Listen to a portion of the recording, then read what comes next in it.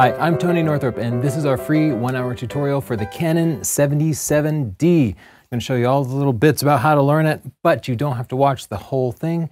Look at the description and you can skip forward past the stuff that you already know. At the end of the video, I also recommend some lenses and flashes, tripods, that kind of thing. So if you have gear-related questions, you can skip right to the end. Be sure to subscribe to our channel. It's free. We have lots of tutorials coming out. We have lots of new camera reviews. And every Thursdays, we look at your pictures live, so we'll give you feedback on your pictures. Hit that notification bell so YouTube actually tells you about it.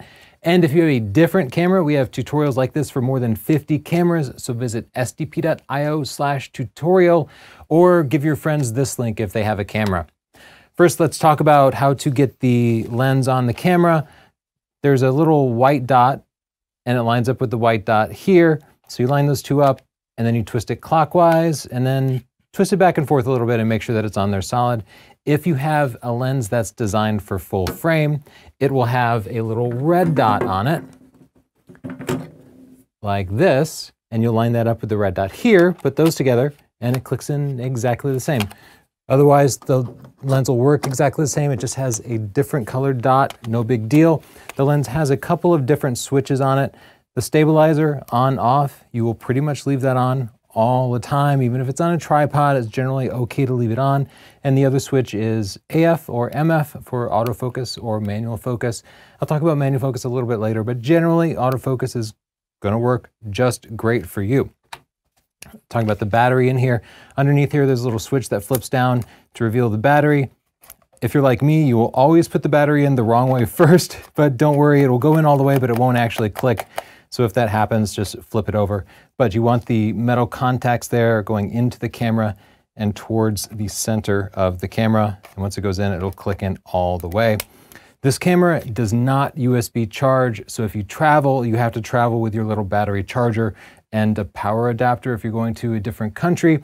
So be sure to do that. It also wouldn't hurt to get a second battery. If you're like me and you like to USB charge everything, I'm going to recommend this USB battery charger that you can pick up at this link. You'll see a link to gear that I find useful for this camera. It's only $8 and it means you don't have to travel with the bulky charger that comes with it. It's much smaller and you can charge it from a battery pack or your car or whatever. This camera has a memory card that is like your digital film. It is not like your smartphone that has the memory built in. You have to always have a separate card that you have to buy separately and put it in there. It is an SD card. You can just pull this little door back and then manually flip it open. And then when you put the SD card in, it'll click in place. To remove it, just push it in and it will pop out again. SD cards store different amounts of pictures, but anything in the range from 64 gigs up should be fine. A 32 gig card is okay too, but I definitely like to have a little more extra capacity because it's pretty easy to run out of space. I am going to recommend a couple of different types of cards. The first is a cheap SD card. And if you're the type who just takes like one picture and then goes about your day, the cheap SD card should probably be fine. If you're shooting sports or something else, like click, click, click, click, click, then you will not want to get the cheap SD card. You want to get the next SD card I recommend. Either way, I recommend you head over to this link here, sdp.io/cheapsd, and just buy 3 or 4 of the cheapest $8, $5 SD cards you can and scatter them about your world. Like put one in your glove box of your car, put one in your office desk, put one in your purse. That way, when you inevitably fill up or forget your SD card, you'll have an extra one. And a cheap SD card is better than no SD card, right? If you want to pause the video, you can look at this slide, which has a long testimonial from somebody who took my advice and it ended up saving their whole photo shoot. If you're shooting sports, wildlife, action, or you're just taking a lot of shots and you want the best performance out of your camera, I suggest getting this particular SD card, the SanDisk Extreme Pro. You can buy more expensive SD cards, but you won't get any extra performance out of them. This is the fastest card you can get for this camera. The 64 gig version is about $36. You can pick it up at that link. Let's talk about the ports on the camera. Over on the left side of the camera here, you'll see a couple of different ports. This one at the front of the camera is for the remote control and a microphone. You can hook up an external shotgun mic that you can put here. If you're recording video, that will greatly improve your sound. This remote control, I'll recommend a remote control later. We can use as a remote shutter trigger for taking time lapses or long exposures. Let's flip this door open here, and you'll see at the top you have a USB port here. You can use this to transfer pictures from your camera to your computer. However, I always find it easier to just take the memory card out and put it in the memory card slot that's built into most computers or an external SD card reader. That tends to be way, way faster and a little bit easier than trying to find this particular USB cable, which is a little outdated. Again, it does not charge through that USB port. The port below it is a mini HDMI port. You could use this in theory to hook it up to your TV and then have like a slideshow on your TV, but nobody really does that. If you want to show pictures to your friends, you'd probably just show them on the back of the camera and then pass it around the room. Now, let's get into actual picture taking here. I'm going to flip out the rear screen here. It just flips out from the side, and then if you want to collapse it, you can twist it 180 degrees and flip it back. So now you can see the screen at all times. I'll turn the camera on with the switch over here. Just go from off to on. You can see this particular switch actually has 3 positions, the last one being video. So if you want to suddenly switch to video, do that, but this middle position on is for stills. You can take pictures either like a smartphone, where you hold the camera out like this and look at the back of the screen, or you can take pictures more like a more traditional, what we call an SLR, where you hold the camera up to your eye and you look through the viewfinder. You'll have a very different experience depending on which one of these you do. If you learn photography on a smartphone, you'll probably take pictures out like this, because this is what everybody does. If you want to do that, after you have the camera on, you'll push this little camera button here. Just push it once, and you'll hear a little sound. It'll flip open. And now you'll be able to see what's going on through the screen here. Focusing is as simple as touching the screen, and then when you're ready to take the picture, just use the shutter up here, push it down all the way, and click to take the picture.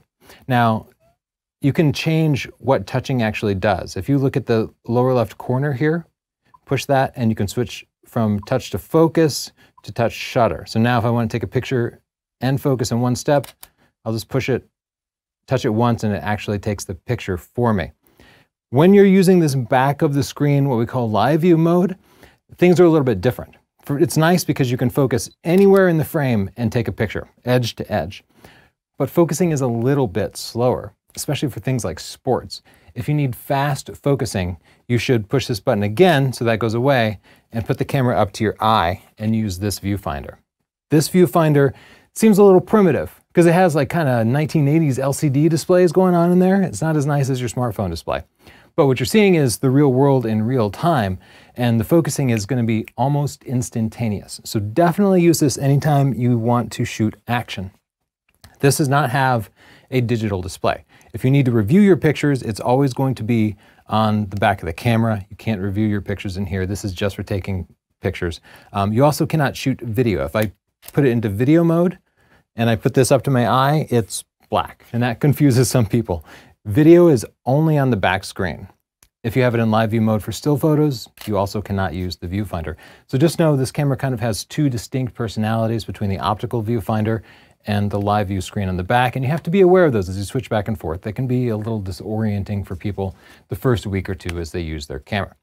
So let's talk about how to take a picture with the viewfinder. The first time you turn the camera on, this mode is probably going to be in the green mode here, and you'll put the camera up to your eye and push the shutter button down halfway. Now at this point, my flash popped up because it's kind of dim.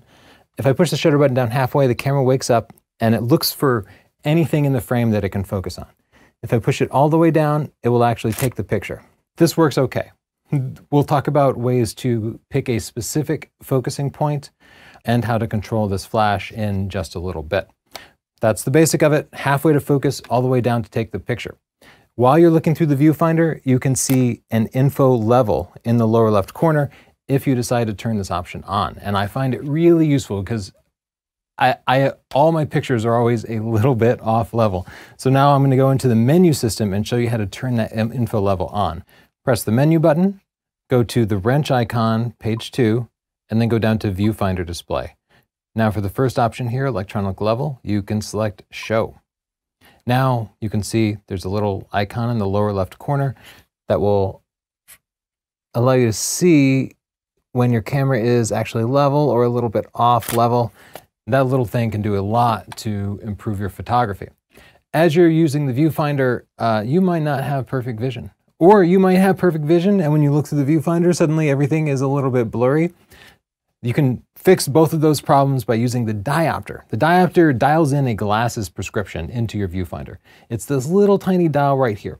And the way you'll use it is you'll put the camera up to your eye and push the shutter button down halfway so you can see the numbers on the bottom of the screen.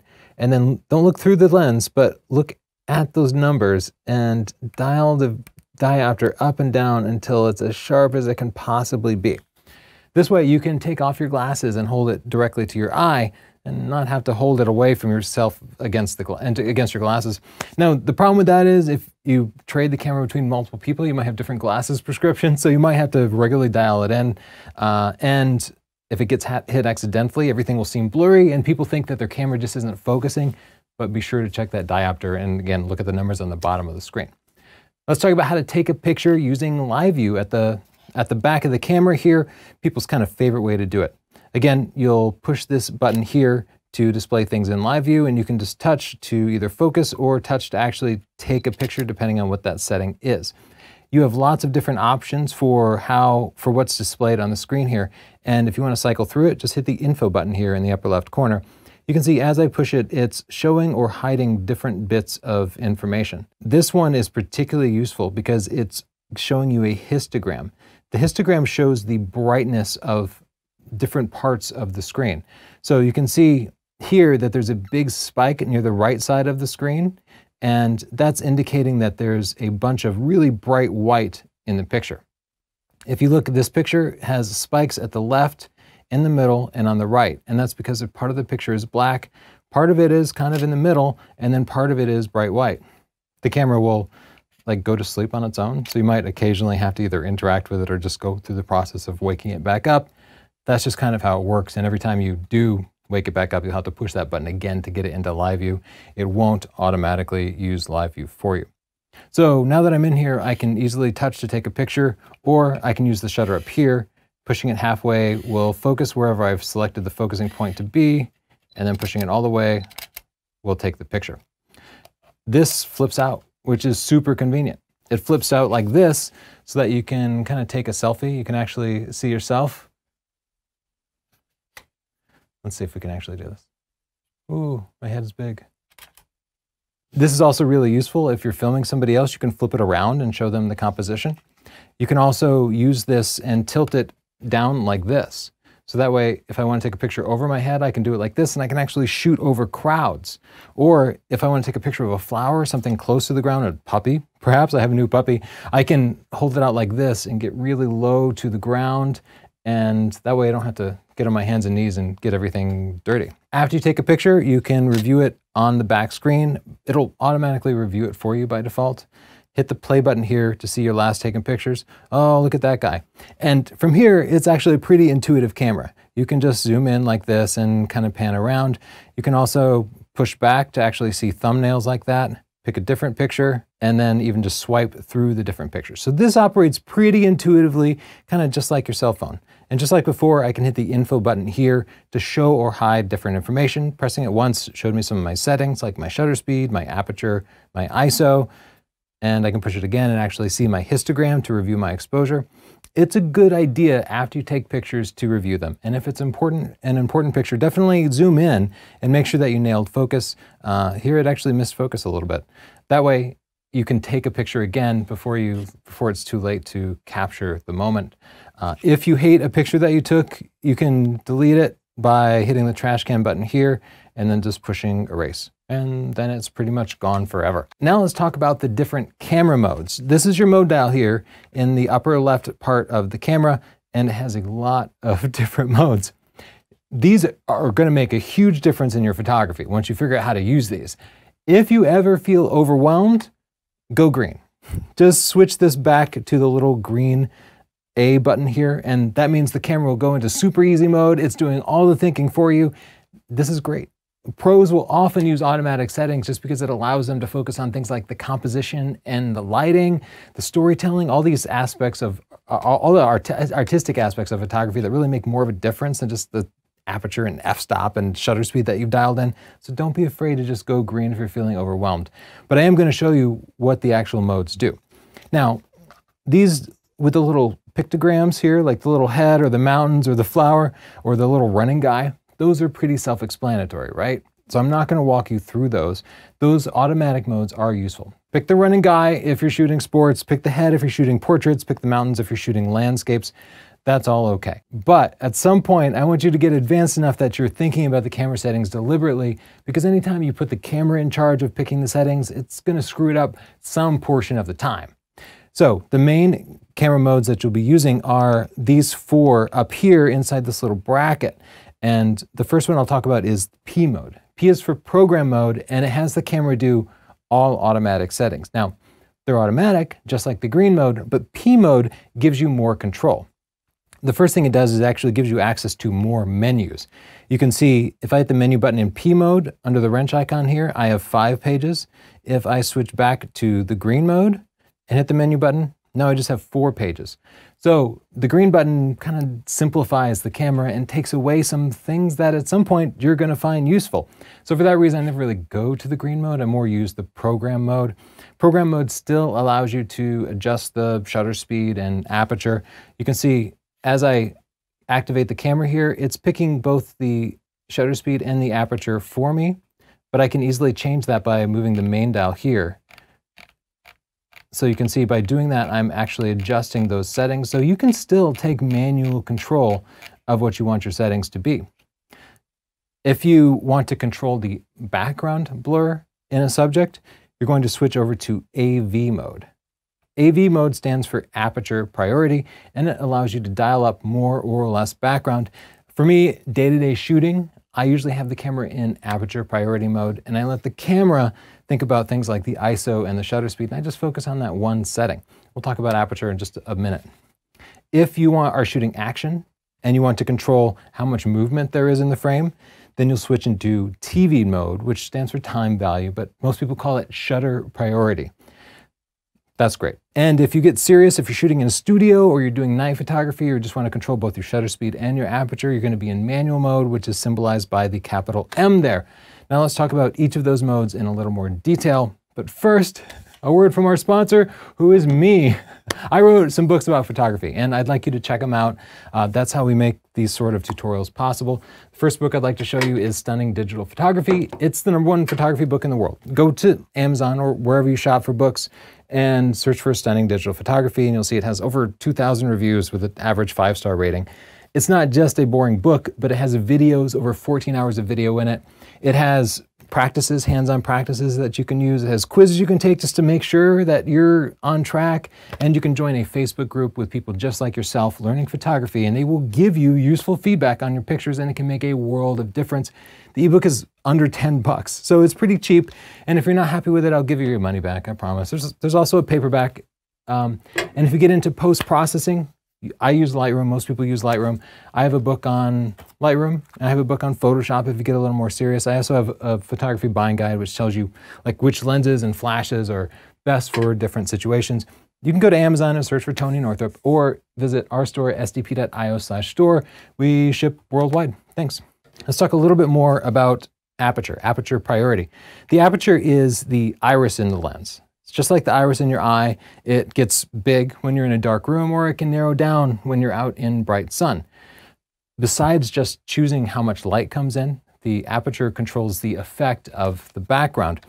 Looking at this slide, we see 3 pictures taken at different aperture values. Aperture is measured in what's called f-stops, and it's really confusing. f1.8 means it's like a big, wide opening. And high f-stop numbers like f22 are little small openings. And that's confusing, but you can think of it as a fraction. It's like 1 over 1.8 is bigger than 1 over 22.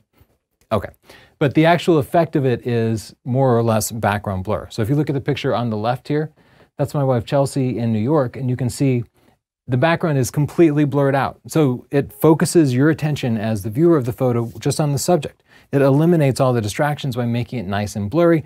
There's still some context, but it doesn't tell a complete story. At f8, you can see the background starts to come into focus, and now you get more of a sense like, hey, this person's in an alley in New York. And if you use a high f-stop number like f22, you can see the background now becomes very sharp, and you can make out the individual details of people walking and cars. These pictures, they all have their different merits. This tells more of a story of somebody being in New York, and it provides all this extra information, but all that background detail actually detracts from the main subject in a portrait. So depending on the type of picture you take, you might choose different f-stop values. And that's the wonderful thing about photography, is you as a photographer making these choices. And that's why I want to get you into aperture priority mode.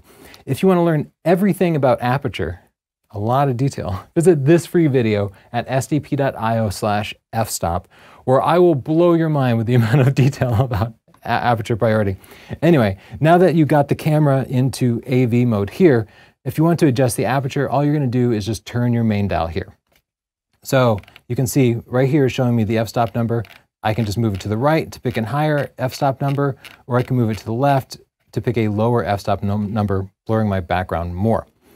In most situations, you're just going to always pick the lowest f-stop number. If you're unsure, go for the lowest f-stop number. It's only if you decide you're getting too much background blur that you'll want to add that extra context in. Now, the kit lens that came with your camera is not going to give you this amount of background blur. You can, for about $100, you can get the Canon 50mm f1.8 STM, this lens right here, and it really will blur the background just about that much, and it's a really cool effect. So if you're interested in those techniques, you might consider checking that out. I'll give you a link a little bit later in the video. Besides adjusting it with the dial, which is usually the most easy way to do it, you can also touch the Q button down here in the lower left corner, hit Q, and then touch that, and then you can just slide it with your finger. This might be useful if, for example, you're holding it at arm's length and you can't quite reach the dial. Just a second way to do exactly the same thing.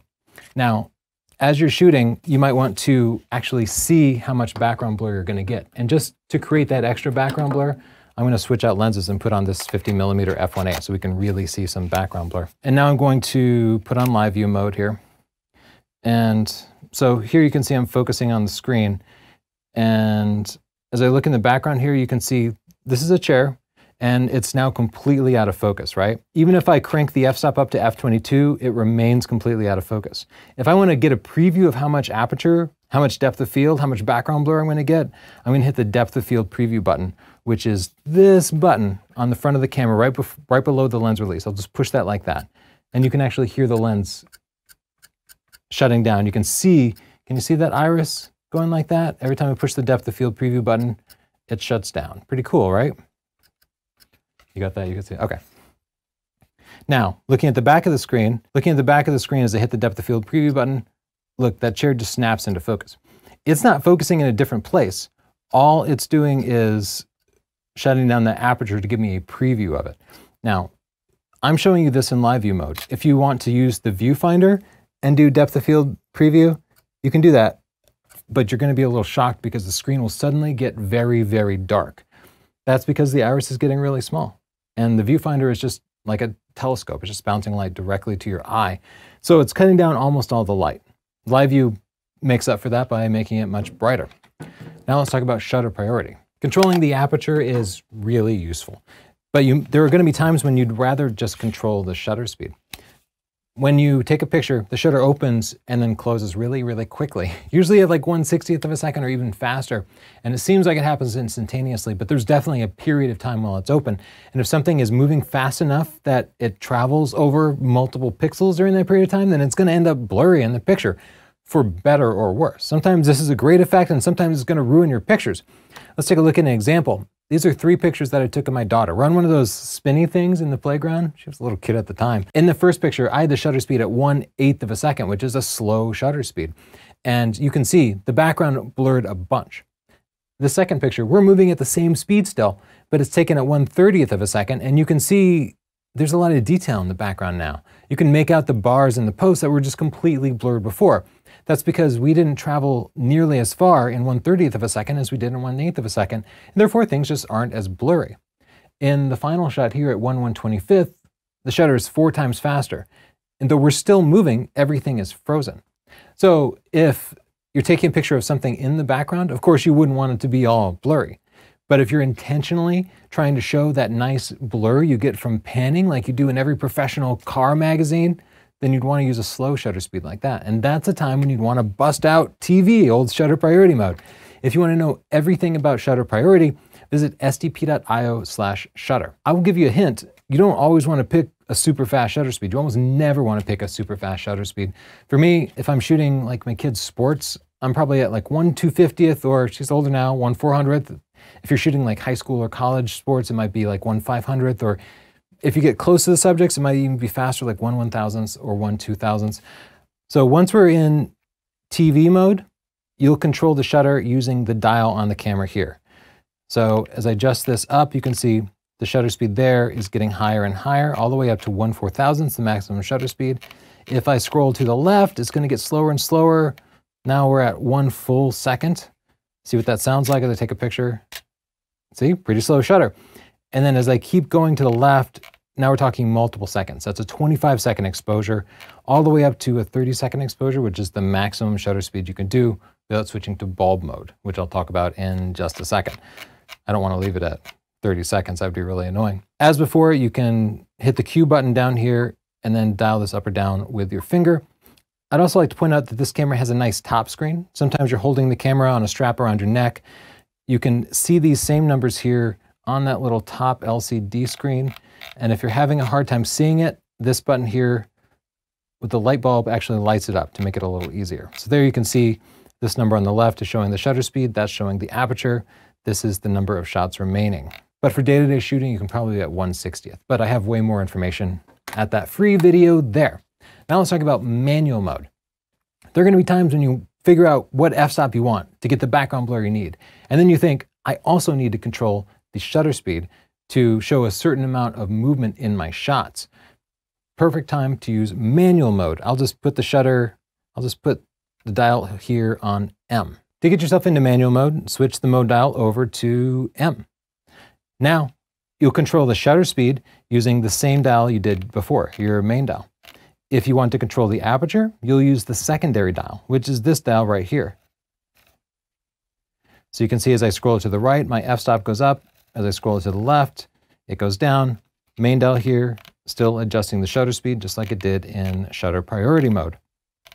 Now I'm controlling both of those things. This doesn't necessarily change the brightness of your image though, because it's not just the shutter speed and the aperture that control the brightness of your image, it's also the ISO, and we'll talk about that just in a bit. But right now I'm in auto ISO mode, so the camera's handling that for me automatically.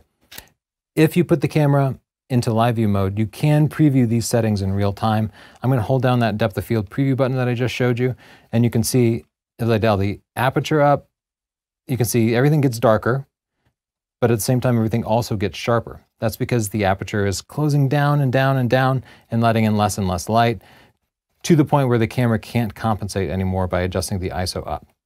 With the shutter speed, you don't really see any particular difference as you adjust it unless things are getting darker, like it's not trying to freeze the action for you. But as I go up to 1/4000th of a second in this moderately dim environment, you can see that the chair just disappears and everything gets black. If I go to a slower and slower shutter speed, at some point it's actually going to be overexposed. Everything is blown out and white now. If you want to figure out how to actually dial in the perfect settings in manual mode, check out my free video here at stp.io/go manual. Now let's talk about bulb mode. I showed you earlier that the maximum this camera will go to is 30 seconds. If you're in manual mode, you can actually activate bulb mode, which will allow it to go for 10 minutes or however long you want. It's called bulb mode because back in the days you hooked up this like remote shutter trigger and it was actually a bulb, like you would squeeze this bulb. I don't know why they can't rename it, or I don't know why they don't just let you dial in longer numbers. But anyway, the maximum amount you can do is 30 seconds. So to activate bulb mode, you'll be in manual mode. And then you'll just scroll left with the shutter speed, the main dial here. And once you get to 30 seconds, you'll go one more tick, and now it will say bulb.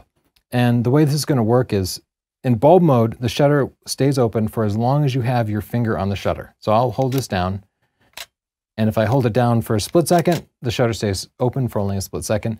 If I hold my finger here for 20 minutes, it will stay open for 20 minutes and give me a really overexposed picture because it's not that dim in this room. But you probably don't want to stand there for 20 minutes with your finger on the shutter, right? Good news, this camera has a second menu that you can go into to control how long bulb mode is going to be. So after you put your camera into manual mode, you move the shutter all the way to the left to go into bulb mode. Now you'll go into the menu system. You go to the camera tab, page 5, and then you'll see bulb timer, the second option here, and you can select enable. And now what you can do is you can dial that value up or down, and you'll hit enable. To dial the actual exposure time, you'll hit the info button. See, it says info detail set, so push that. And so now I can go in and set it to, say, 1 minute even. And now I'll click OK. And now it's showing bulb timer 1 minute. So what this means is now that the bulb timer is set to 1 minute, I can go out here, and if I push the shutter button now, it will stay open for 1 full minute. So that's great news. You don't need an external shutter trigger to take long exposures. I'm sorry that you have to go through this kind of convoluted thing where you have to go into the menu systems and select bulb mode, but nonetheless, it actually works. If you want to end bulb mode earlier, just push the shutter button and it'll pop out of it. Now let's talk about the different shutter modes. By default, when you get your camera, I'm going to put it back into P mode just to make my life easy.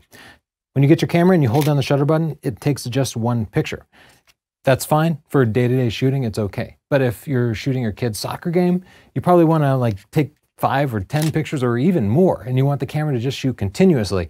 It's like the difference between automatic and semi-automatic, right? So let's put this thing into automatic shutter where it'll just take a bunch of pictures. The easiest way to do that is, and the square box here in the bottom row, I'm going to select that, tap it again, and now I'm going to switch it to continuous high-speed shooting. So with that selected, when I hold the shutter button down, there we go. It's going to take a bunch of pictures, and then at some point, I'm going to run out of buffer where it's taken all the pictures it can store, and it will start to really slow down. But that point is a long time off, at least when you're shooting JPEG. We'll talk about RAW versus JPEG in a second, but you can see I can take a whole bunch of pictures, and that's going to really improve my odds of getting a good shot. Honestly, I keep it in continuous high-speed shutter all the time. Even if I'm taking portraits, I like to rattle off 3 pictures at least, because if you take just 1 picture, there's a pretty good chance somebody's going to have a weird smile or they're going to be blinking, and digital pictures don't cost anything. So rattle off 3, 5, 10 pictures, and then just pick the best one of those, and I promise that's a really easy way to just improve your photography. Now, there are some other shutter modes besides just single shutter and continuous shutter. So let's hit that Q button again. Sometimes you have to kind of wake the camera up. Here we go. Okay, I got the Q button. Let's touch that. Besides high-speed continuous, there's also just low-speed continuous. If you were like, whoa, that's way too fast, slow down, Tony. Put it in low-speed continuous, and now it's like, okay, maybe that's more your pace. I'm a high-speed continuous kind of guy. Call me crazy. You'll also see some delayed shutter modes here. This is a 2-second delayed shutter. If I push the shutter, it will wait 2 seconds, and then it will take the picture. If you have the camera on a tripod and you want the sharpest picture possible, use that 2-second delay to prevent yourself from shaking the camera while you actually push the shutter button. It's just going to add that little bit of delay that will let the camera get all of its shake out of it before it takes the picture. So use it for tripod stuff. If you need a longer delay, hit that Q button, go into the shutter mode, and now you'll pick the last option here, which is the custom timer. This will wait 10 seconds and then take the number of pictures that you select here. So I find this super useful to set it to a higher value like 8. And now, after I push the shutter button, it's going to wait 10 seconds, it'll blink, and then it will blink faster at the end, and then it will take the number of pictures I told it.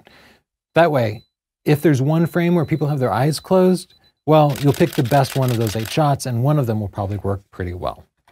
After you're done changing your shutter mode to something weird, always remember to hit the Q button and go back in here and set it back to probably high-speed continuous.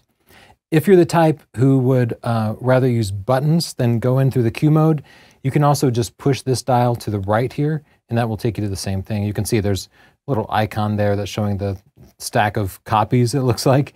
That just does exactly the same thing. It takes you to that menu. It's a little easier for me just to remember to go into the touchscreen. The camera also has multiple focusing modes. By default, it uses what's called AFS, which is single autofocus. And what will happen is, let's turn on live view here, set the focus there, and as I push the shutter button down halfway, it will focus once, and then the focus will freeze. So if I recompose the photo, you can see it's not refocusing. Everything just becomes blurry, except for the original thing that I focused on. AFS focuses once and then stops focusing, which makes it terrible for shooting action like sports where your kid's running towards you, right? Because by the time it focused on him and you push the trigger, your sun would be in a different place and you would have missed the shot. For those situations, you want to switch to continuous autofocus called AFC. Just like before, the easiest way to get to it is to hit the Q button. Let's get out of live view here. Hit the Q button and hit the lower left corner here. It's one shot. Push it again, and now I can choose between one shot, AI focus, and AI servo. There's really no need to use AI focus. That allows the camera to pick whether you're going to do continuous or single autofocus. So instead, I pretty much always use AI servo, which is continuous focus.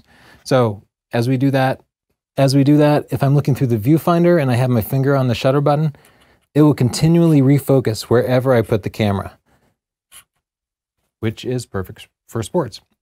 On this particular camera, the focusing system is so good that there's really no reason to use single autofocus. So I use continuous autofocus, AI servo, all the time. All that stuff I just described applies to when you're using the viewfinder, which you should be for any type of action. Things work a little bit differently when you're focusing with live view, because as I said, it's actually like you have two completely different cameras, one in live view and one in the viewfinder. So to understand the live view mode, I'm going to turn on live view here.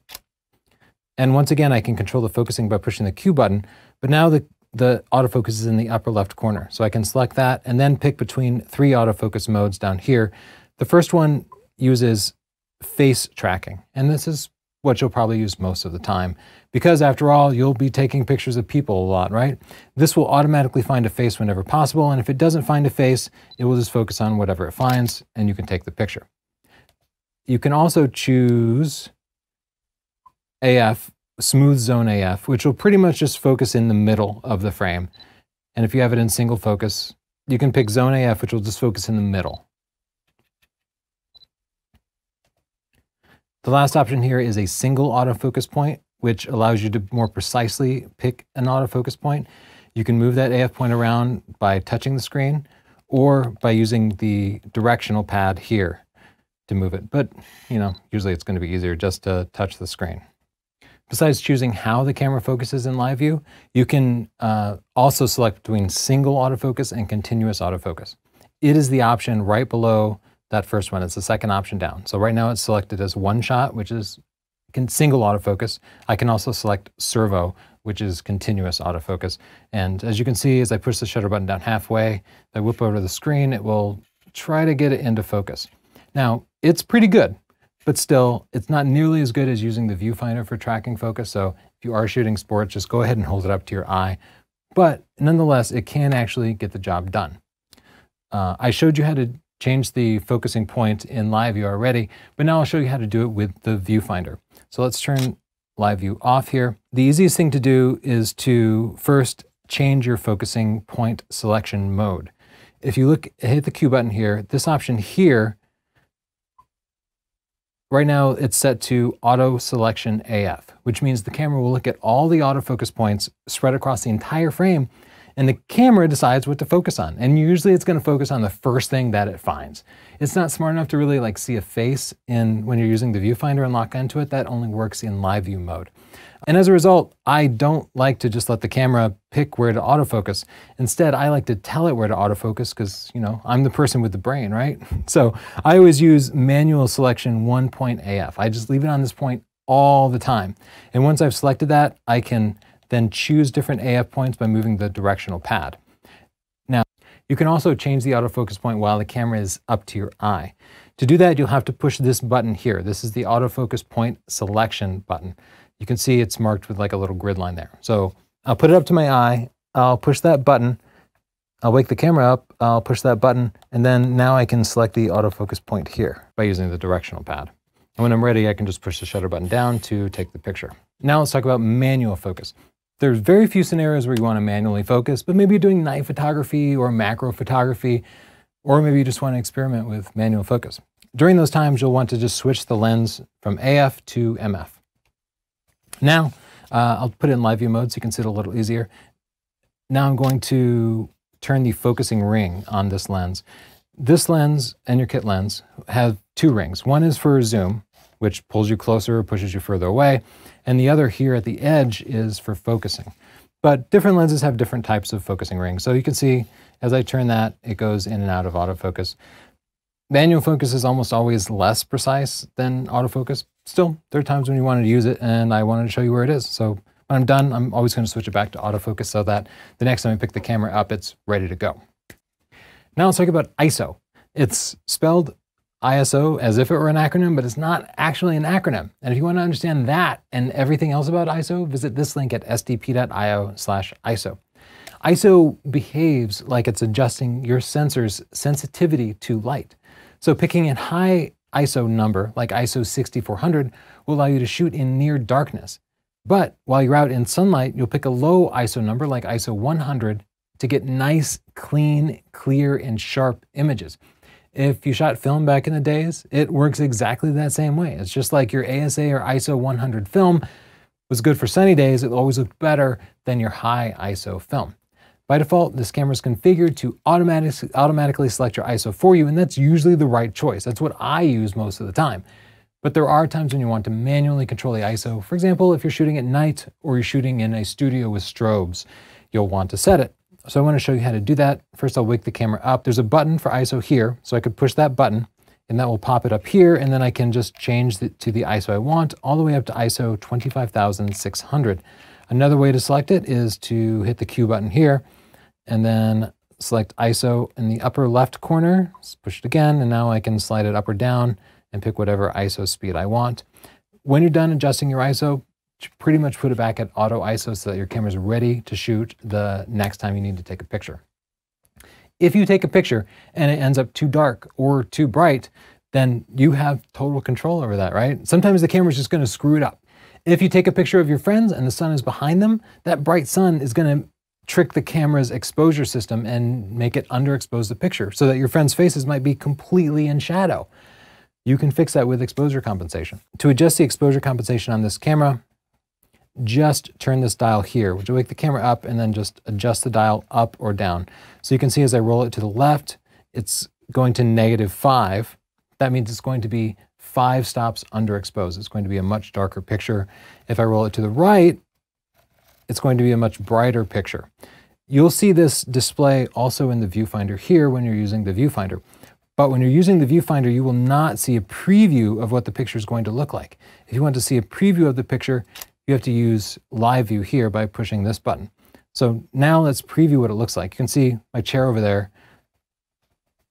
Let's wake the camera up and then push this to the right. You can see it's getting much brighter.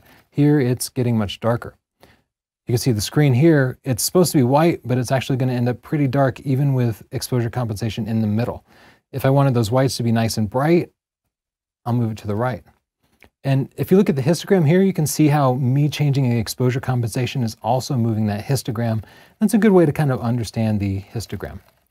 Generally, what you'll do is just leave it in the middle. But if pictures are ending up too dark or too bright, don't be afraid to hit this dial at the back and adjust it up or down. This is definitely the easiest way to adjust the exposure compensation. But in live view, you can also just touch the exposure compensation dial here and then adjust it up and down. Or if you're out of live view, you can hit the Q button, touch the exposure compensation here, and then slide it up or down here. Now let's talk about bracketing. Back in the days of film, people used to bracket their shots because they never knew if they were going to get the exposure just right because we couldn't preview our pictures in real time. Bracketing takes multiple pictures at different exposures. So it'll take one at what the camera thinks is the right exposure, one that it thinks is too dark, and one that it thinks is too bright. And then when you got back to the darkroom, you could pick the one that actually ended up being right. In the digital era, you can review your pictures and make sure that you nail it, so you don't really have to use bracketing very often. But some photographers still want to use bracketing to extend their dynamic range. I cover this in chapter 10 or chapter 11 of my book, Stunning Digital Photography. If you want to know more about that technique, it can really give you cool pictures and remove any noise that you might see in shadows, just improving the technical image quality. But you don't have to use it. But I will show you how to use it. First, I'll hit the Q button here, and then I'll touch the exposure compensation dial. This brings me to the screen I just showed you. But this screen actually has two modes, one for exposure compensation and one for bracketing. So if I want to do the bracketing, what I'll do is I'll increase this number here, either by touching this on the screen or by using the main dial. So you can see those little red lines indicate exposures. There's one line in the middle that indicates that the camera is going to take an exposure at the proper exposed value. And then always times out on me. And then this line here indicates that it's going to take an underexposed picture and then an overexposed picture. So we can see it's going to take 3 pictures. So let's get out of here and I'll show you what the effect of that is. Let's turn on live view. Let's focus on this, and then I'm going to take 3 pictures. As we review those pictures, this is the first picture. That's what the camera thought was the right exposure. The second exposure is underexposed, and then the third exposure is overexposed. If I didn't know anything about exposure, I could just bracket all my shots and then later delete the 2 that were improperly exposed and pick my favorite one. In this case, it's going to be the overexposed shot. Or I could go into something like Adobe Lightroom and blend those photos together into an HDR shot. If you do want to check out Adobe Lightroom, my favorite post-processing app, heck, I wrote a whole book on it, go to sdp.io/Adobe deal, and that will give you a free trial of it. It comes with Photoshop. It's pretty inexpensive to get. When you're done shooting bracketing, I suggest going in and turning it back off so that the next time you pick up your camera, it's not taking 3 shots when you want it to take 0. So I'll just go back in and then get back out of that. Now let's talk about taking time lapses. Time lapses show a long period of time in a video clip by taking a picture every second or so. So that way in 10 seconds, you could show what an hour looked like. And it's just really cool. They use it a lot in TV and movies nowadays too. This camera takes excellent time lapses. There are a couple of different ways you can take time lapses. You can have it record a time lapse directly into a video file that's immediately ready to share. I'll show you that one first. To do that, I'll put the camera into video mode because we're going to be making a video file. Now I'll go into the menu here. I'll go to page 5 of the video menu here, and I'll go down to time-lapse movie, and I'm going to select enable. And now I'm just going to select the settings that I need. You can see by default it's set up to take a picture every 3 seconds, and it will take 300 pictures at 30 frames a second. That will give me about 10 seconds of video. So that's actually a pretty good place to start. I'll let you figure out all the intricacies of taking awesome time-lapse video. I just kind of wanted to show you how to do it on this camera. When I'm ready, I can hit the menu button here. And if I start a time-lapse, this is going to be a really boring time-lapse in my chair, but I'll just hit the shutter button to start it going. I'll hit the record button to start it going. And you can see it beeped. That was one exposure. That was another exposure. So each of these are going to be 1 frame. If you're shooting at 30 frames a second, like most people do, then you will need 30 frames to make 1 second of video. If you're shooting at 60 frames a second or publishing at 60 frames a second, then you will need 60 frames to make 1 second of video. Nobody has ever complained about having too many photos for a time lapse, but lots of people complain that they didn't take enough pictures. So feel free to dial it down to shorter intervals or to take more shots because it's easy to squeeze it down to a shorter time lapse later. The second method for taking time-lapse videos is to not record directly to a video file, but to take a series of high-resolution still images and then use post-processing software like Adobe Lightroom to blend them into a video file later. To do that, put your camera back into stills mode. And now let's go into the menu here. And on the camera, page 5, just like before, you'll see the first option here is interval timer. So I'll select that and then select enable. And you know, oddly, I see a slightly different user interface here.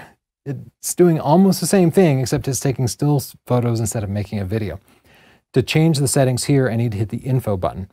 And now I can go in and change the interval and the number of shots. And 10 shots is not nearly enough. You know, you'll probably need like 300 or something. So feel free to really crank that up until you get to unlimited. With unlimited, it's just going to go until you stop it. And that's pretty much what I will always do. So let's dial that down to like 1 second. Okay, there we go. 1 second is the shortest interval you can do. So with that activated, once I hit the shutter, you can see it's just going to take a picture every single time. You can see the camera is trying to focus between shots, and that's not something you want. So before you start, if you want to stop it, you can just turn it off. Before you start taking a time lapse, I would definitely shift it into manual focus mode so that it doesn't have individual shots at different points in the time lapse. Now let's talk about the flash and the flash exposure compensation. This camera does have a flash on it. If you want to turn the flash on manually, hit this flash button. Well, first your camera has to be turned on. So turn your camera on and then hit the flash button and then it will pop up. And then once it's up, the next picture you take is going to fire the flash. If you have it in the green mode, it will pop up the flash automatically. And if you don't want that, you can push it down and it will turn it off. But we're more advanced than that, right? You're already working in program mode instead of the green mode, so you're gonna have to manually make the choice to turn the flash on. But who wants an unwanted flash, right? Just blinding people without any kind of warning. So you'll pop it up, and by default, it will take a picture with flash. Let's take a picture here. Whoa, look at my set there, all illuminated by the flash. If you think that's too much flash, you can dial it down by using flash exposure compensation. What I'm gonna do is the same button that I used to pop the flash up, I'm gonna hold that down with my thumb. I'm going to press that button with my thumb. Now I can scroll down to exposure compensation, select this, and then lower it. For me, I pretty much always leave the flash exposure compensation at -1 1/3. This will just make your exposure in your pictures a little bit more even. It will blind people a little less, and I find it just generally improves the pictures with this particular type of camera. The built-in flash will take terrible pictures because the flash is just too close to the lens. So everybody's gonna have like red eye and everybody's gonna look kind of unnatural and overexposed. You can create vastly better flash photography even in dim environments by adding an external flash. Canon is eager to sell you very overpriced Canon flashes, and I do not ever recommend getting the name brand flashes. The flashes I'm currently recommending are the Godox flashes. This Godox TT685C has all the same features as the Canon flashes, but it's more powerful, more capable, and it's $110 instead of like $400 or $500. So check it out at this link here, scp.io/TT685C. As an added bonus, for like an extra 50 bucks, you can add in a remote trigger that will allow you to move the camera, the flash off camera, and create cool lighting effects like you would in a studio instead of just having on-camera flash. You could move the flash into the other side of the room and bounce it all around, filling a room with light no matter how dim it was. That's a really popular technique for pro photographers. Check that kit out at sdp.io/wireless685. You can even use the same kit and gradually expand it to add more flashes or add a trigger later. Let's talk about recording video. I already showed you it's pretty easy. You just put the camera into video mode here, and then to record, you'll hit the camera button here, and it just starts recording. That's pretty easy. And by default, it's gonna pretty much focus on whatever you happen to point the camera at, and that's just fine. That will do for most people, but there are a few options you might want to know about. If I hit the Q button here, the second option down allows me to change the movie recording size. By default, it's set to full HD at what's called 29.97p. It's basically 30 frames a second. It's like almost 30 frames a second. It's just an old broadcast standard that people still use today. That is very good. That is the most common format for places like YouTube or American TV. But there are reasons that you might want to use a different format. For me, I always immediately switch it to full HD 60p, which is 59.94 FPS. But I like 60p.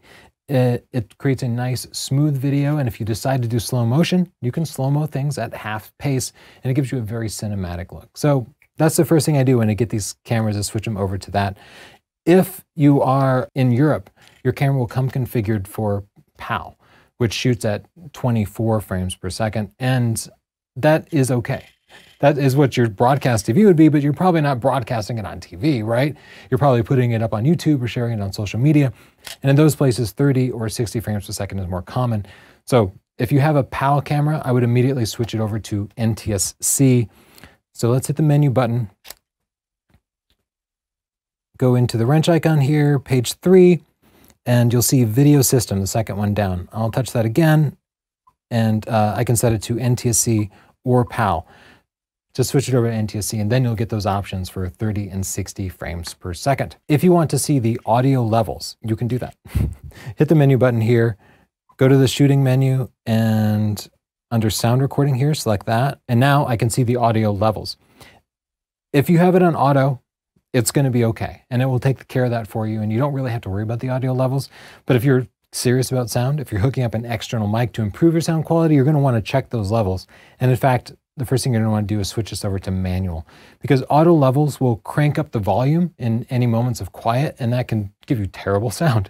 So if you're serious at all about it, definitely switch it to manual, and then check those levels. And you can see I'm getting red peaks over here, so that's not good. I'm gonna select the recording level and then dial that down until, even at my maximum volume, it's not peaking, but maybe just going into the yellow. That's kind of where I'm comfortable.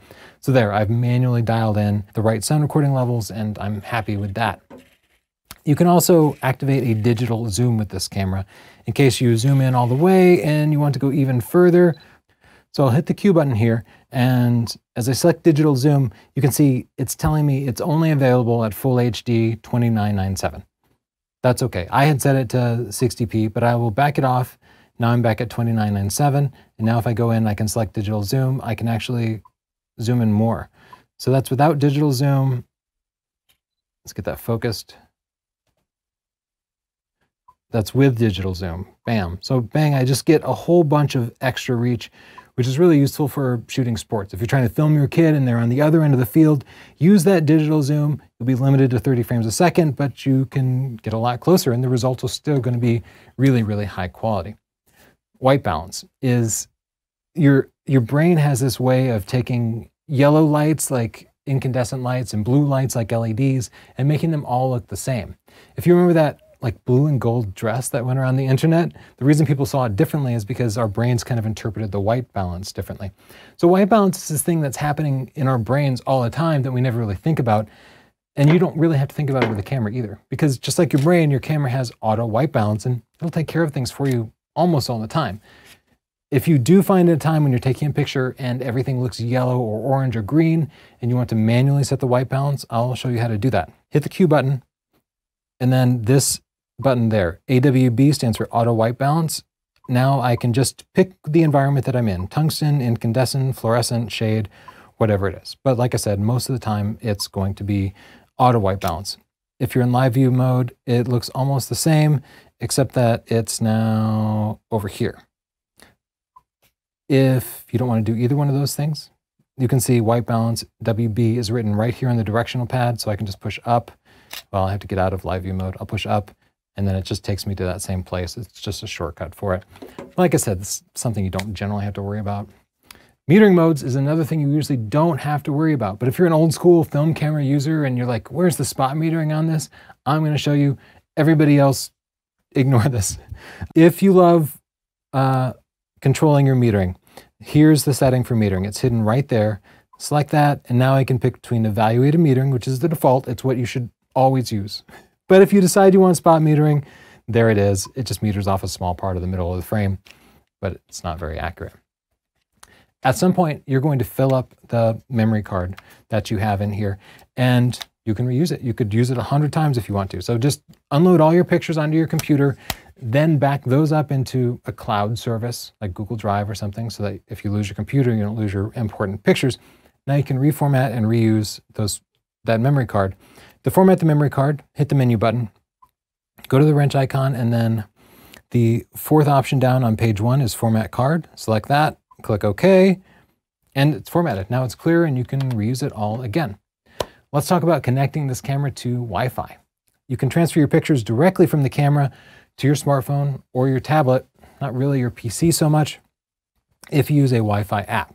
So the first thing that you'll do is go into your smartphone, go into your store, iOS, Android, whatever, and search for Canon. You'll find Canon Camera Connect. Notice it has 2.6 stars. That's not a good rating because it's not a great app. It's kind of flaky, but I will say I think Canon has the very best app in the industry. It's just nobody has a great app. It's hard to connect a camera to a phone, it turns out. So we'll start by setting up Wi-Fi on the camera. I'll hit the menu button, wrench, page 1, and then at the bottom you'll see wireless communication settings. I'm going to go to Bluetooth function, and I'm going to select smartphone. And then it will ask you to set up the name of the camera. The default is just fine. Now I'm going to select pairing. I'll select iOS because I'm using an iOS device, but you might be using an Android. And now what I'll do is open up the camera on my smartphone here, and I'm just going to point it at the QR code. This prompt appears, and I can just touch that, click open, and it's going to take me over to Canon Camera Connect in the App Store. This should work the same on Android. Now you'll install it or open it. Now that the app is running, I'm going to hit this icon in the upper left corner and I'll hit scan. So now that the app is installed, I'm going to go back to my camera. I'm going to hit the menu button, go back into wireless communication settings. I'm going to go back into Bluetooth function, and now I'm going to hit pairing. And I'm going to pair my camera and my phone. So this time I'm going to select Do Not Display now that I have the app running. Now it's going through the pairing process. Now I can hit within the app on my smartphone, I'm going to hit the icon in the upper left corner. I'll hit scan. There we go. Now it sees my camera, EOS 77D, and it prompts me to pair them. Now my smartphone and my camera are paired via Bluetooth. They should be able to talk when they need to. It doesn't generally use Bluetooth to transfer the pictures because that's kind of a slow process, but it will use this to transfer location information and to start up the Wi-Fi process. So after I select that, I have to go back to my camera here and just verify that, yes, I want that connection just for security reasons. Great. So now the two are completely paired up. Now that they're paired, I only have to do that once. It should remember that forever. So I'm going to go back into the menu here and turn on Wi-Fi, which we'll use to actually transfer the pictures. Menu, wireless communication settings, Wi-Fi settings, Wi-Fi enable. Select OK. So now that I've enabled Wi-Fi on here, it doesn't start sending out Wi-Fi signals just yet. I need to go back into my smartphone app and use Bluetooth to tell this camera to fire up its Wi-Fi network. I just had to enable it from there first. So now what I'll do is select images on camera, and you can see it wakes the smartphone up. So now it's finding the network and it's trying to connect to the network. On iOS, it automatically prompts me. It should do the same thing on Android, so I'll select join. Now my camera is transmitting a wireless access point, just like your home network, except it doesn't go to the internet. And my phone is connecting it to it. It's going through the connect to camera process, and bang. Now, I just took 3 pictures of my Wi-Fi screen, so that's why those pictures are so boring. But you can see those pictures are on there, and if I want to save it to my computer, I can hit this little button in the middle there, and it's saving it to my smartphone. And once it's saved, there we go, it's saved, I can say go into Instagram, add it, and there the picture is. So it's that easy. It is very fast after the first time you use it. You know, the second or third time you use it, Wi-Fi will be enabled, Bluetooth will be set up. All you have to do is to go into the Canon app, make sure the camera is on and awake, and then just hit images on camera, and it should fire up and allow you to see these pictures right away. One other thing I like to do with the app is to set the camera's time from it. So I'll select camera settings here, and then I'll turn on reflect the date time of the smartphone. This will just keep it more accurate. If you travel to a different time zone, it should automatically update it.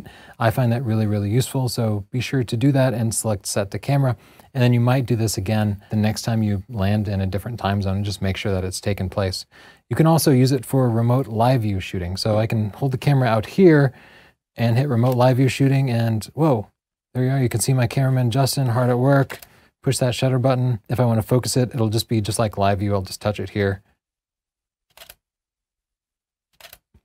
There we go. And you can see you can change different settings, like whether you're in continuous mode or you have a delayed shutter.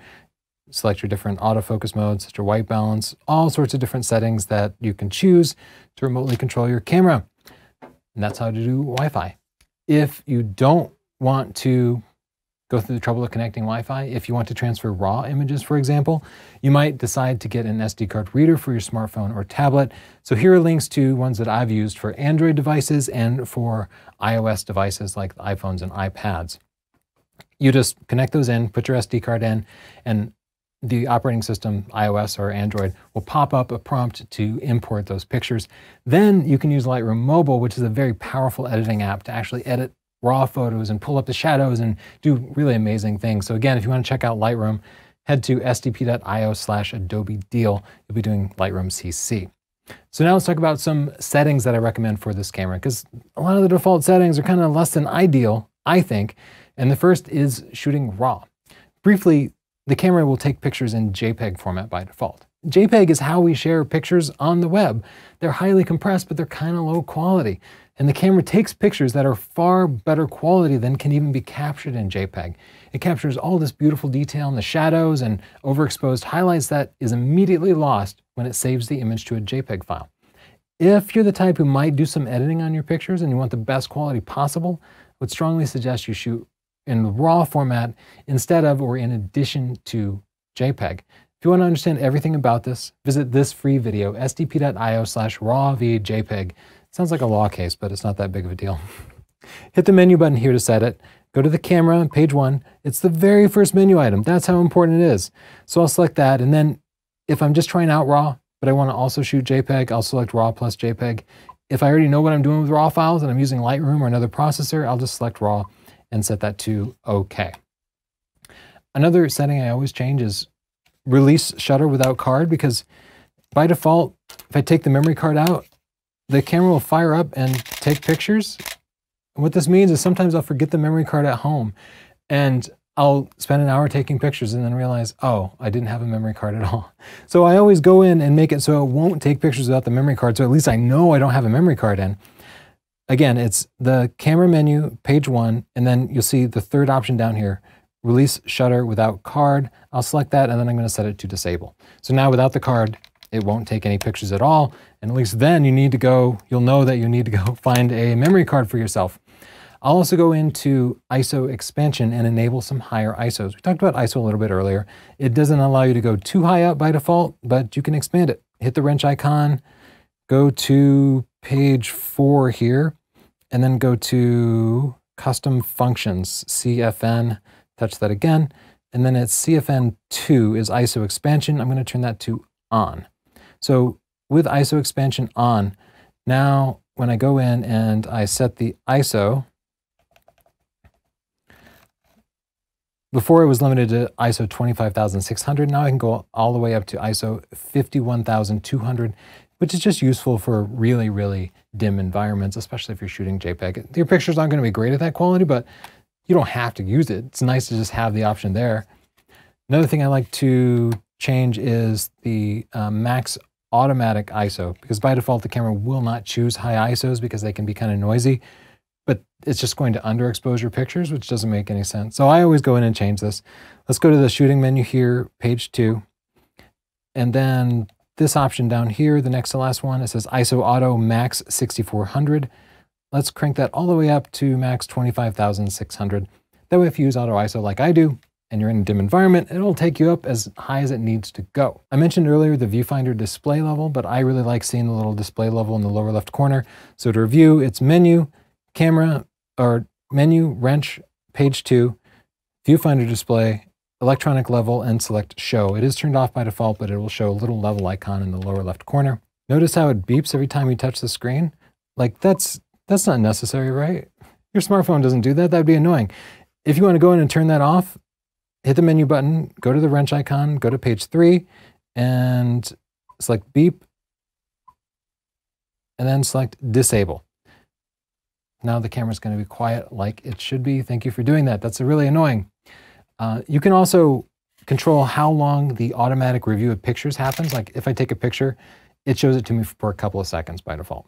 That can be useful, but sometimes that's too short. Sometimes I want to see it for longer, or sometimes I don't want to see it all, because it can take a lot of batteries to do that. And so if you want to maximize your battery life, you'll turn that off. To control it, hit the menu button, go to the camera, page 1, image review, and instead of 2 seconds, you could set it to 8 seconds, 4 seconds, or turn it off completely, which is how I normally shoot. After all, if you want to review the last picture, you can always just hit the play button there and it will pop right up for you. I always go in and set the copyright information.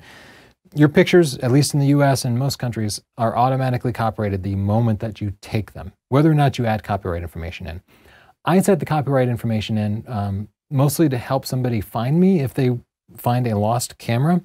So to set the copyright information, go into the menus, hit the wrench icon, go to page 4, and then copyright information, one from the bottom, I'll select that, and then you can enter in the author's name, and you can see there's a little keyboard here. You can just type your name, or you can type my name, whatever name you feel like putting in there. And then select OK. There's some far off hope that somebody would happen to look at that. You can also enter in copyright details, which you could use to put your email address in. For example, if you hit this little thing in the left corner here, you switch between uppercase, lowercase, and eventually you can find yourself an @ if you want to put in your email address. Another thing I like to turn off is the AF assist beam firing. If you're in a dim environment and it's having a hard time autofocusing, it will project the super bright beam out, which will light up the room enough for it to autofocus, but at the same time, it's like telling everybody in the room, hey, this guy is trying to take a picture. So if you're trying to be discreet, or if you're taking pictures of a concert or something, it'll be like blinding the performers. I hate AF assist beam firing. So I always go in and turn it off. I'll hit the menu button here. Once again, I'm at the wrench icon, page 4, custom functions. Push that again. And now I'm going to go to custom function number 5, AF assist beam firing, and I'm going to select disable. Now it won't turn on. It's not really a problem. Like usually it'll autofocus in dim environments anyway without it, so why turn it on? Another setting I'd like to suggest is back button focus. Earlier I showed you that if you want to focus, you push the shutter button halfway and it focuses, and then when you want to take the picture, you push it all the way. That can be useful, except that there are some times when you don't want the camera to focus. For example, if you're taking night photography pictures, sometimes focusing can be really hard. And when you finally do get the camera to focus, you want to take 10 pictures.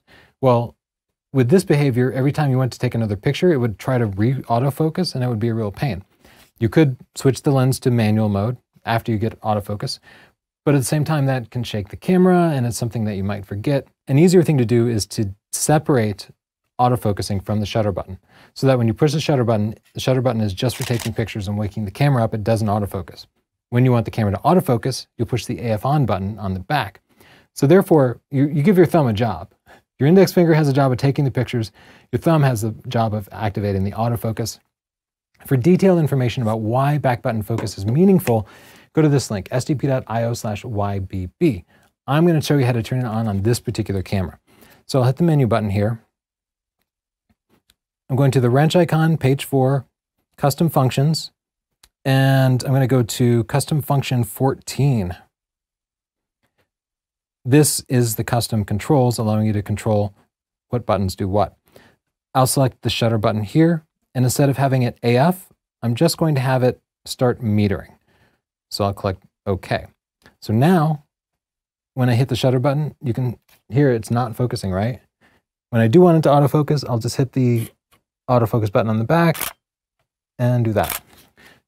Generally, the way I'll set this up is with continuous autofocus, continuous shutter, and back button, so that if I want to photograph a still subject, I can hold the AF on button down until it acquires autofocus, and then I can let go and take as many pictures as I want.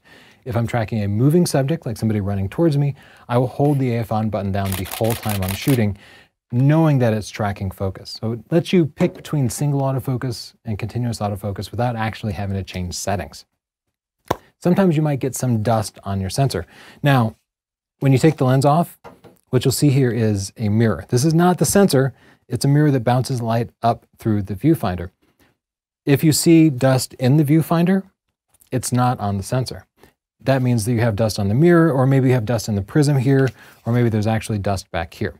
But if you turn on live view and you see dust, if you see blotches in the skies in your pictures or something, then you have dust on the sensor. And even with the lens off, I'd probably see it here, but this is a new camera, so it doesn't have any dust on it.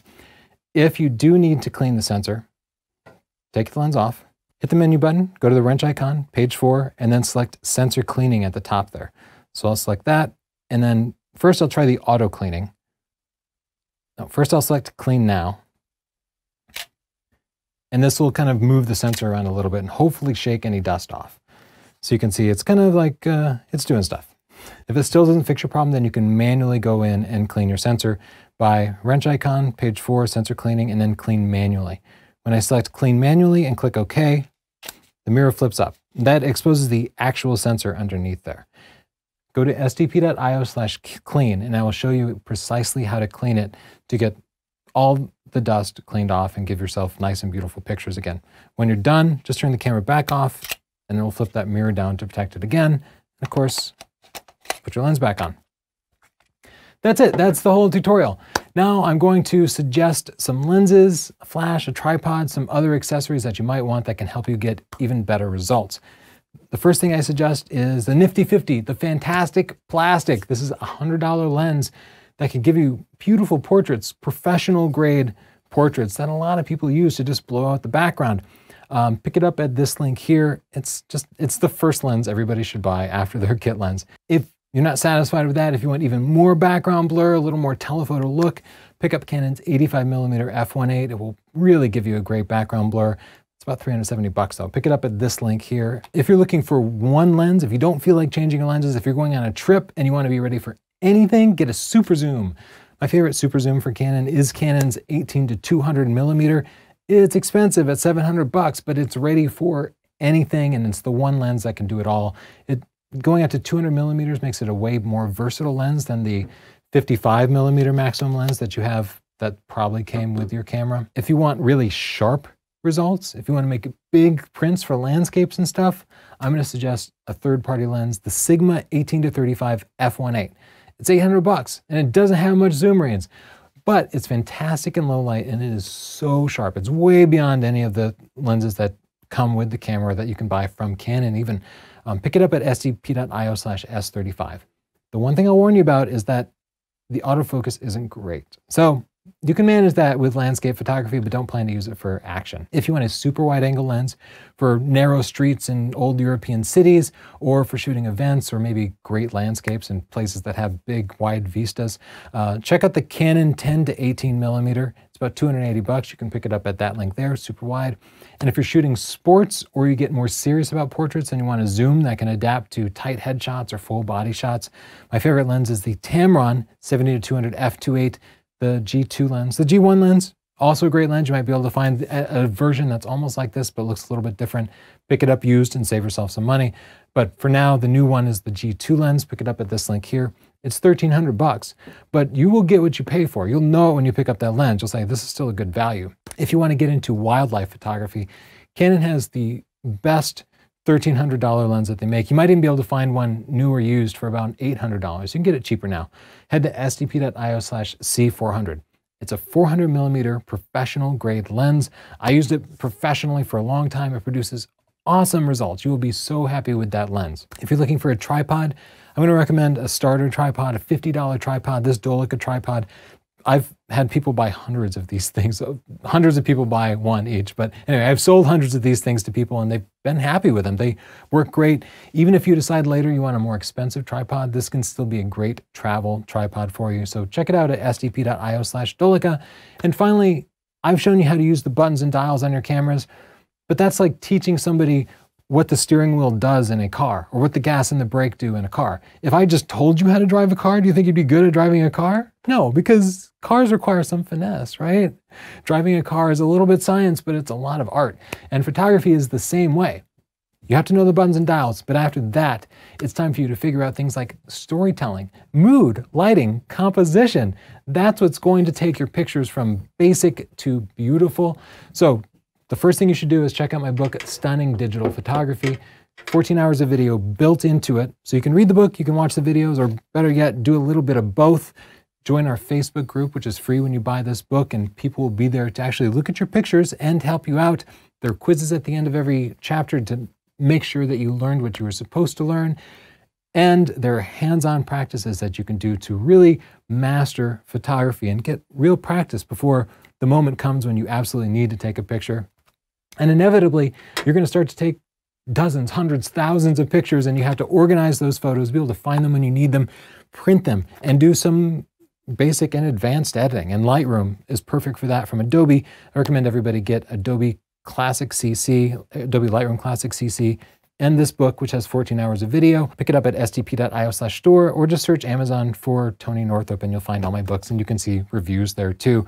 Anyway, if you're not happy with it, I'll give you your money back. It's fine. I also have books on Photoshop and my photography buying guide, which goes into deep, intense detail about all the lenses and flashes and studio lighting and tripods that you might want to get in case you're interested in all that gear stuff, as well as like how everything works, like what Moiré is and what an AA filter does. I have all of that. And finally, if you're serious and you really want to know the art and science of photography, I have an art and science video training series with 10 hours of video where we really cover the stuff that's too intense for the YouTube audience. Once again, subscribe. That's completely free. We'll have lots more tutorials coming out and reviews and stuff. If you have follow-up questions or comments, write it down below, and I'd love to hear just your general thoughts. And if I helped you, then let me know. I appreciate that much. Thanks and bye.